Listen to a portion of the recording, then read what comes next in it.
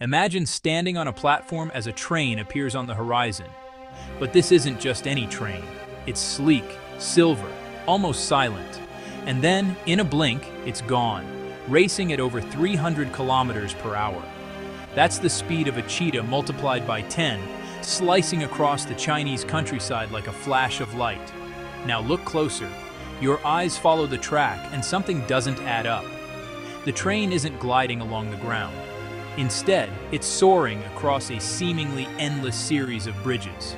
Hundreds of miles of elevated tracks, stretching high above fields, rivers, and even perfectly flat land.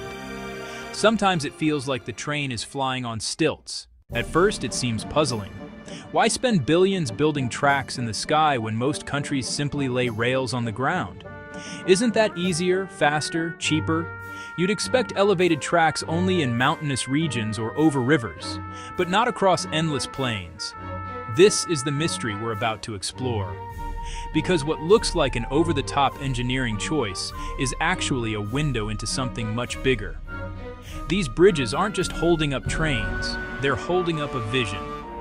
And by the end of this journey, you'll see that China's elevated railways reveal a story about economics, strategy, resilience, and the country's bold approach to building the future. At first glance, you might think these elevated tracks are just a designer's flourish, an over-engineered quirk meant to impress. After all, trains usually run on the ground. Bridges are for rivers or valleys, not for endless stretches of flat farmland. So why does China keep lifting its rails into the air? But here's the thing. This isn't random. Every beam, every pillar, every kilometer of elevated track is part of a deliberate plan. These bridges are not just about aesthetics. They're a core part of a larger strategy. They connect economics, long-term planning, disaster readiness, and even social development. Think of it this way. If you were designing a city for the next 50 years, would you choose the easiest, cheapest path, or would you invest upfront to avoid problems decades down the line? China chose the latter. These bridges signal foresight, patience, and a willingness to think bigger than immediate costs. And that's what makes these elevated railways fascinating. They're not just concrete and steel. They're a statement about how a country thinks, plans, and invests in its future. Understanding why these bridges exist will take us deeper into economics, engineering, and the long game of national strategy. Now let's talk numbers, because building trains in the sky doesn't come cheap. Constructing elevated high-speed rail costs between 57 and 73 million RMB per kilometer.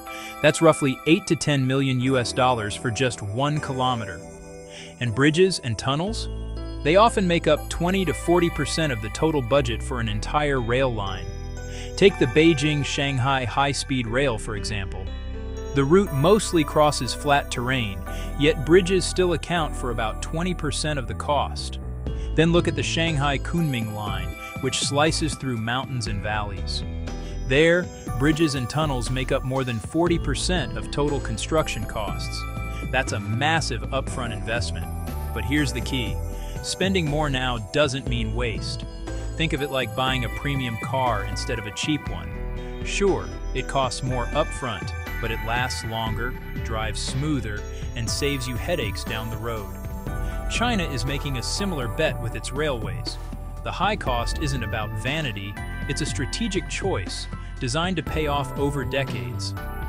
Understanding this investment is the first step to seeing why these elevated tracks make sense and why they're more than just an engineering feat. They're a blueprint for long-term planning. So you might wonder, why spend so much now when ground-level tracks seem cheaper? Well, the answer really lies in perspective. Short-term savings often lead to long-term costs. Building at ground level may save money up front, but over time, maintenance, delays, and disruptions can easily outweigh those initial savings. Think of it kind of like buying a house instead of renting. A house costs more at the start, but over decades you own something durable, reliable, and adaptable. Renting might seem cheaper, but the recurring costs and lack of control really add up. China is doing the same with its railways, paying more today to ensure stability, efficiency, and resilience for the next 50 years or more. Elevated tracks are a bet on durability. They reduce maintenance needs, avoid constant interruptions, and support trains running at 300 kilometers per hour or more safely and smoothly. This isn't just engineering, it's strategic thinking at a national scale. By investing heavily up front, China creates infrastructure that serves generations, strengthens its economy, and even shapes the way cities grow. In other words, this is long-term vision in concrete and steel, a choice to think decades ahead rather than just counting immediate costs. Building tracks on the ground might seem simple, but in reality, it's a minefield of challenges. Every kilometer of ground-level rail has to navigate farms, villages, factories, roads, and cities. That means relocating families, rerouting streets, or even demolishing buildings. Each step isn't just costly, it's politically and emotionally sensitive. Then there's land acquisition. Buying land from thousands of people in a densely populated, rapidly urbanizing country like China is a bureaucratic nightmare. Legal disputes, protests, and years of red tape can easily delay a project. Sometimes, these hidden costs outweigh the savings of building at ground level. Elevated tracks elegantly sidestep these problems. By lifting the railway into the air, China avoids most conflicts with landowners and communities. Fewer relocations, fewer delays, and fewer disputes mean the project moves faster and smoother. In essence, these bridges are not just a construction choice, they're a strategic tool. They reduce social friction, protect investments, and allow the railways to connect the country efficiently without tearing communities apart. Elevated tracks aren't just about avoiding land issues, they're about building something that lasts. Many of China's high-speed rail bridges are engineered to remain strong for 50 to 100 years, far longer than typical ground-level tracks. Ground-level rails face constant challenges. Seasonal floods can erode the soil beneath them, shifting ground can warp tracks, and even small imperfections can cause major problems when trains race at 300 kilometers per hour. Every bump, crack, or misalignment slows trains, increases maintenance costs, and risks safety. Elevated bridges solve these problems. By keeping tracks off the ground, engineers create a smooth, stable surface that protects the rails, train wheels, and braking systems. It's like comparing a cheaply built car that breaks down every few years to a high-quality vehicle designed to run flawlessly for decades. This approach isn't just about convenience, it's a strategic investment in reliability. China is willing to pay more upfront to save time, money, and safety risks over decades. These bridges are built to endure, to carry not just trains, but the weight of a national vision that spans generations. China is a vast country, and with that comes a wide range of natural challenges. Earthquakes, floods, and shifting soils. Elevated railways are designed to face these threats head-on. They're built with seismic-resistant materials that can sway during earthquakes without collapsing, and they glide safely above floodwaters that would cripple ground-level tracks.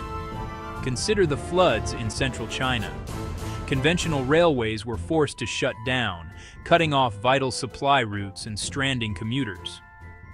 Meanwhile, nearby elevated high-speed lines kept running, acting like lifelines for rescue efforts, emergency supplies, and evacuation routes. These bridges don't just support trains, they protect communities and economies. Think of them as shields against chaos. They ensure that even when nature tests the land, the railway network continues to operate, providing stability and continuity. This resilience is a hidden but crucial benefit of elevation, something that goes far beyond simple engineering and touches on national safety and preparedness. Elevated tracks don't just survive disasters. They make trains faster, smoother, and safer. When you're moving at 300 kilometers per hour, even minor interruptions can be dangerous or costly. Ground-level tracks face countless potential obstacles: road crossings, intersections, or unexpected delays from animals, vehicles, or human activity. Elevated railways eliminate nearly all of these conflict points. There are no crossing gates, no roads to disrupt traffic, and no surprises. It's like comparing city streets with stoplights to a high-speed freeway in the sky. Once the train starts, nothing slows it down. This seamless design isn't just about speed, it's about reliability and trust. Passengers know their train will arrive on time, every time. Businesses can plan around dependable schedules, and the railway can support the fast movement of people and goods across vast distances. By lifting trains above the ground, China has effectively engineered safety and efficiency into the tracks themselves. Every bridge, every pillar, every elevated stretch is part of a system designed to keep the country moving at full speed. Elevated railways don't just move trains, they move economies. When a high-speed line arrives in a small town, it can transform the area almost overnight. Shops open near stations, hotels spring up for travelers, logistics hubs emerge, and new jobs are created. Property values rise, tourism booms, and skilled workers are drawn to previously quiet regions. China has mastered what experts call station-led development. By lifting tracks off the ground, bridges reduce barriers between neighborhoods and stations, making communities more accessible and connected. It's not just about convenience, it's about economic equality. Rural towns suddenly gain opportunities that were once only available in cities, leveling the playing field. In provinces like Guizhou, for example, elevated high-speed rail has spurred tourism in regional logistics centers, creating sustainable local economies. These railways become lifelines, linking remote areas to major cities and integrating them into the national and global economy. In short, these bridges aren't just infrastructure, they're engines for growth, shaping not only how people move, but how communities thrive. China isn't just building bridges and trains for today, it's building a network designed to last for decades. By the year 2035, the country plans to have over 50,000 kilometers of high-speed rail, connecting cities, provinces, and economic hubs across the nation. Each elevated track is a deliberate piece of this long-term puzzle. This vision isn't only domestic. Through initiatives like the Belt and Road, China is exporting its expertise and technology, helping other countries build high-speed rail networks, while extending its economic and strategic influence globally. Elevated tracks, therefore, aren't just about moving people. They're strategic instruments for connectivity, resilience, and influence. Think of it like laying a foundation for a skyscraper. You don't just build for the next few years, you plan for generations. Every bridge, every tunnel, every stretch of elevated rail is part of a national blueprint, shaping the future of transport, commerce, and urban development for decades to come. China's elevated railways don't just transform its own country, they're reshaping infrastructure around the world. Through projects linked to the Belt and Road Initiative, Chinese companies are helping build high-speed rail networks in countries across Asia, Africa, and Europe. From Indonesia to Kenya, the design principles, engineering techniques, and even the trains themselves are being exported. This global reach isn't just business, it's soft power. By sharing expertise, China strengthens political ties, creates economic partnerships, and positions itself as a leader in 21st century infrastructure. Other countries benefit from faster, safer, and more reliable railways, while China gains influence and trust as a go-to partner for complex, long-term projects. In essence, each elevated bridge isn't just concrete and steel, it's a tool of diplomacy and global strategy, showing that infrastructure can be as powerful as currency or trade agreements in shaping the world stage. Now, let's step into the shoes of a passenger. Imagine boarding a sleek silver train in the morning, the city still waking up around you. The doors close, and almost instantly, you're gliding across elevated tracks hundreds of meters above the ground. Outside, rivers, fields, and towns stretch endlessly. But from up here, everything feels connected, calm, and fast. At 300 kilometers per hour, the journey is smooth. No bumps, no sudden stops, no crossings to slow you down. It feels effortless, almost like flying, but with the grounded reliability of rail. Every bridge and pillar you pass is more than a piece of engineering. It's part of a carefully planned system that ensures safety, stability, and speed. But the experience isn't just technical, it's inspiring. You're witnessing the future of infrastructure firsthand, seeing how vision, strategy, and investment combine to create something that transforms cities, economies, and lives. Riding on these elevated tracks, you're not just traveling from point A to point B. You're riding on the blueprint of tomorrow, experiencing a country's long-term planning in real time. So, what have we learned? China's elevated high-speed rail bridges aren't just impressive feats of engineering. They're a window into how a nation thinks about its future.